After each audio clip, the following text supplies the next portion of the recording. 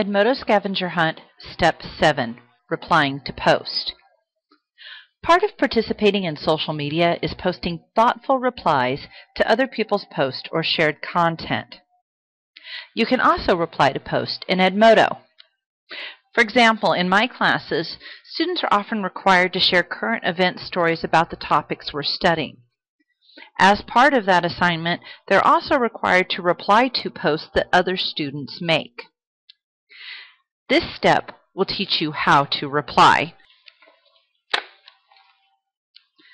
To reply to a post in Edmodo, all you need to do is go below the post and click on the little plus sign. If you hover over it, it will say Reply. When you click on that, a reply box comes up.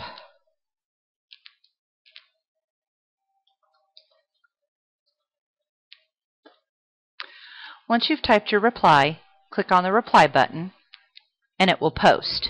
As part of the reply process, if you are used to a like button, Edmodo does allow you to post reactions.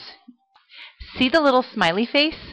If you click on the drop down next to that, it will bring up a host of reactions. Awesome, like it, lost interest, so you can choose any of those. However, remember, when you are posting replies to your classmates, Edmodo is a safe environment, and you should not post anything that is rude, demeaning, derogatory, or is going to make anyone feel bad in any way. To complete Step 7, you will have to reply to a post that your teacher has posted. To find the post, go under your tags, go into Shared Tags, and find the tag that says Edmodo Scavenger Hunt. This should bring up a post from your teacher that says something like this: reply to this post for Step 7.